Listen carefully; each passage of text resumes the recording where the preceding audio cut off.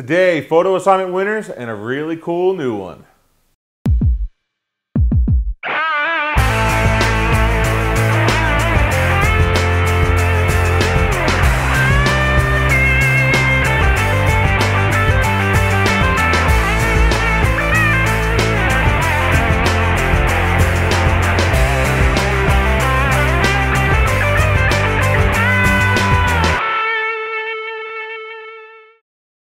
Hey everyone, Greg Cazillo from Cazillo.com. Welcome to another Keep Shooting Monday.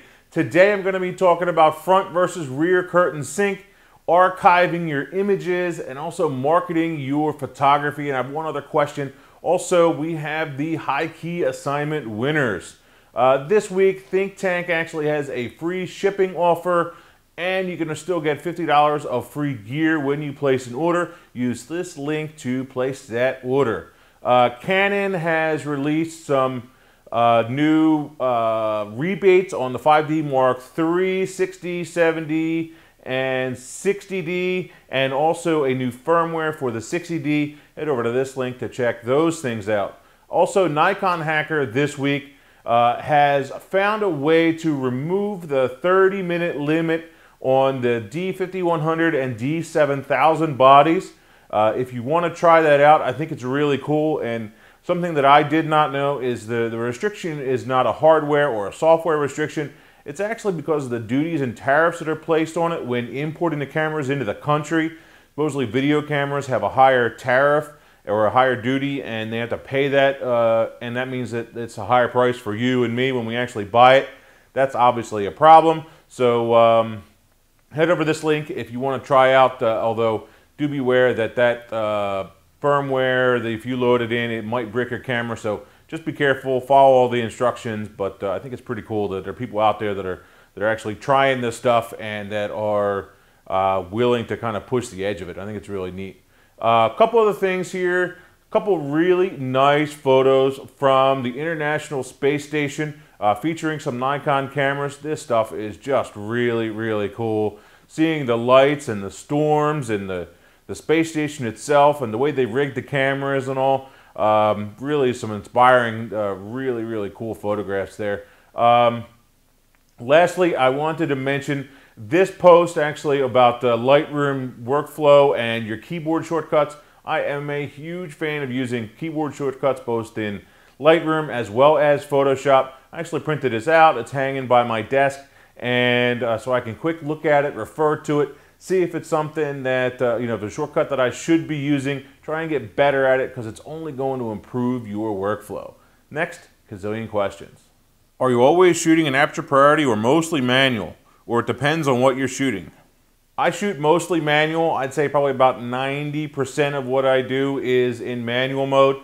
The only time that I'm going to switch over to an aperture priority mode is if I'm shooting an event or I have light that's changing very quickly. So for example, if I'm out photographing, say, I don't know, say one of my horse show events or a car event or a run or something like that, or like a sporting event or a baseball game, something like that, that's when I'm going to be on an aperture priority just because it's easier, it's quicker. You really can't be adjusting the settings on the camera that quickly. It's just impossible. You can't be paying attention to both the framing and the focus of the image as well as your exposure. So that's when the aperture priority comes in handy. Other than that though, I am going to be on manual mode. Any kind of a portrait, a wedding, a lot of the events that I do, I'm on a manual mode with usually a TTL or a manual in the flash. And again, that depends. I've talked about that in the past of what mode I set my flash on depending upon what I'm doing. But yeah, majority of the time, manual mode, and then here and there, I will use aperture priority. How do I market myself better besides a website and a car decal? I'm glad to hear that you have a website. I'm not glad to hear that you promote your services on your vehicle. I have never been a fan of that. I think it's tacky, and I also think that, in fact, I know that the people out there are going to end up targeting your vehicle, stealing your equipment, just because you have this big, huge banner that says, hey, I'm a photographer, come steal my gear, right on the side of your car.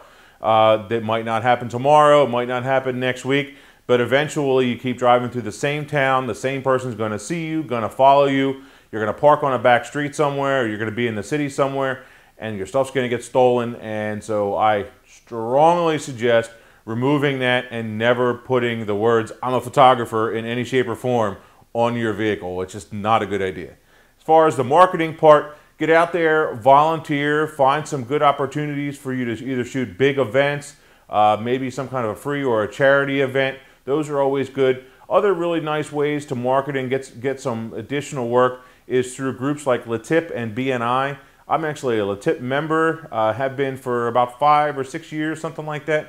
Excellent group. It's a referral group. They refer business to you. You refer business to them. If there is not a chapter in your area, you can start one. Just look up latip.com, LETIP.com, and get some additional information.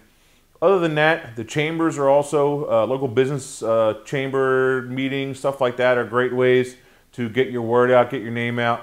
Other than that, you just need to keep on working on your word of mouth, promote yourself on the web and social media as well as possible. And any other ideas, though, comment below. I'd love to hear what your ideas are for promoting your work. I'm an amateur photographer and want to know the best way to save digital images of a high-resolution nature. You said something about not saving them to disk and was just wondering how or what is the best way to archive them. Jimmy, this actually is not that difficult. The #1 way to archive your images in the highest resolution is to keep them in the native resolution of the camera, and that's your RAW mode. Start out with just the RAW mode. If you're editing in Lightroom, that's great. Save those XMP files as a sidecar file next to your RAWs, and put them on multiple hard drives, and that's your archive, and you'll have that forever. If you can do an online backup, that's great, as like a third or a fourth copy of all of your images. Maybe give a hard drive of images to a friend or put it in a safe deposit box. That's another good way. But that's really for the images that you're editing just in Lightroom and you're not really doing any retouching to, or not a lot, just when you're staying in there. But when you have to do some additional editing, say in Photoshop, that's where you want to save the PSD files. If you really, really are worried about it, go with a TIFF file. But I don't think Adobe is going anywhere. They're a pretty darn big company. And so the Photoshop document, the PSD format, is going to be around forever. It's going to be supported no matter what, I believe. So just the big thing I can say is constantly be watching what's going on in the industry. If you're worried about something, maybe have a second set of files and you're really anal about it. Maybe have that second set of files maybe in the DNG format. The only time I actually push some files over to DNG is if I want to save space. So for example, 2 weeks ago I photographed a 5-mile run and I had like 1,000 photos or something like that. I blew them down to DNGs because they saved me half the space, maybe a little bit more. Instead of being, I don't know, like 30 or 40 gigs, it was less than 20 gigs for all those files. So that was able to save me a little bit of space. And other than that, I actually do have another video coming up very soon where I have my backup and archive settings and the way I do everything with hard drives and the whole 9 yards coming up very soon. And so I'm going to be posting that, and keep an eye out for it. Hey Greg, I'll be photographing in a martial arts class and it's dimly lit. I need to freeze shots of kicks, etc. I only have a D300S, but I have some umbrella softboxes, etc. If I were to use the flash softboxes, etc., would be using rear curtain or front to freeze the shot. Front versus rear curtain sync is not going to make a difference as far as freezing your image. The flash duration is actually really, really fast, something like 10 thousandths of a second or 15 thousandths of a second, depending upon how much power you're actually using. And so that's not what's going to freeze. The flash itself is going to freeze the shot no matter what.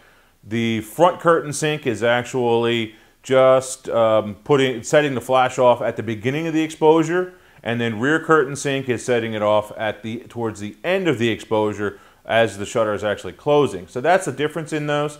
As far as the right way to shoot this, what I would be doing is probably keeping my shutter speed a little bit higher, especially if it's very dimly lit. I'd be setting up my strobes, and not only for the foreground, but you're also going to need to light the background. So set up with a little bit lower ISO, say 400 or 200. Set up your strobe, especially if you have studio lighting, like my monolights that I have.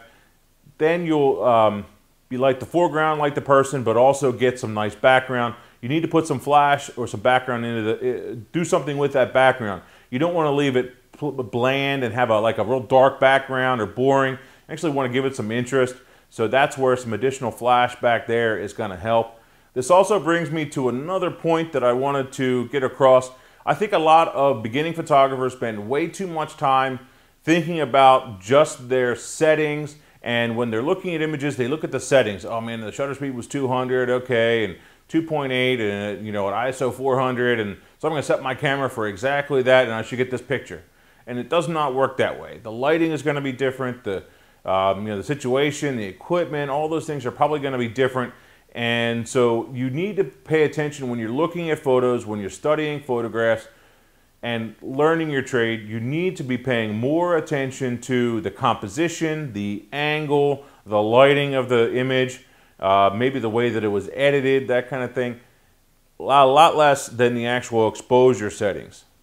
Obviously those are important, but you should be able to just look at a photograph and be able to almost guess that exposure settings, and you'll at least get to that point eventually.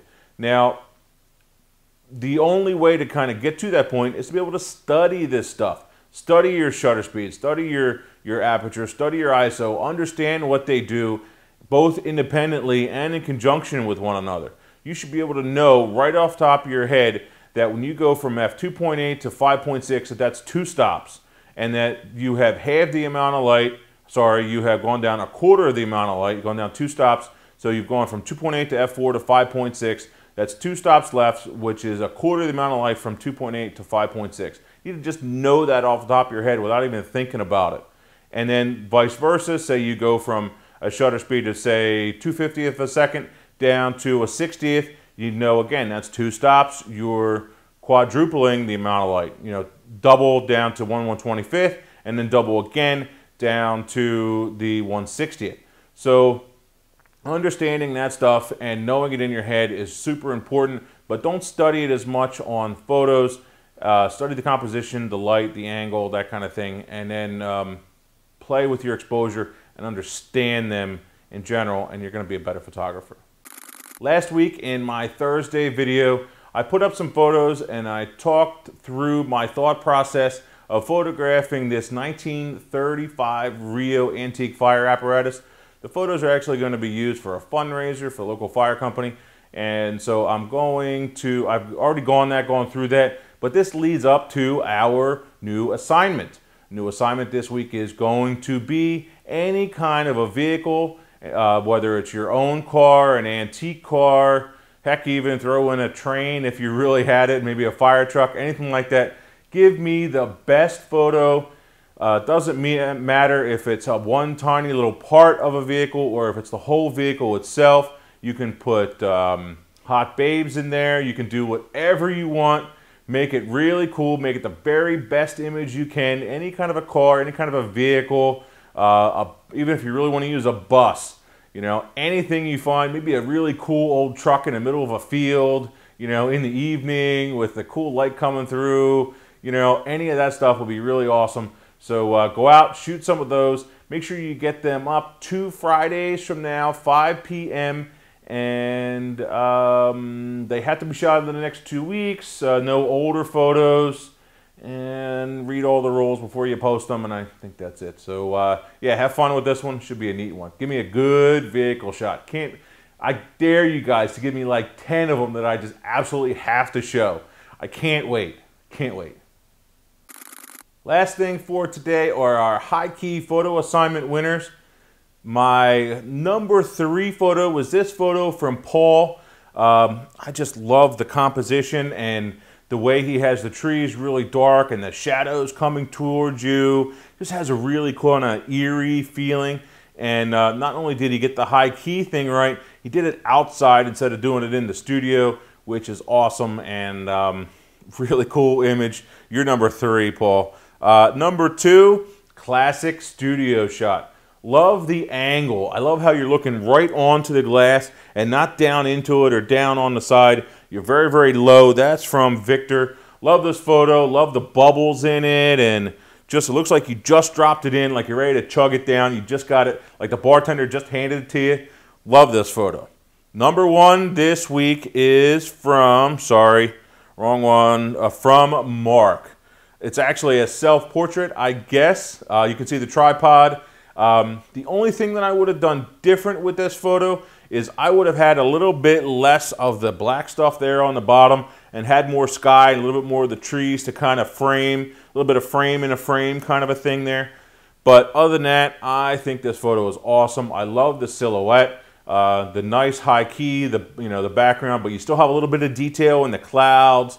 And this is one of those times where it's just a matter of paying attention, being inventive, being creative, paying attention to the light, seeing what's going on, and just have something kind of click in your head and then go and do it and execute.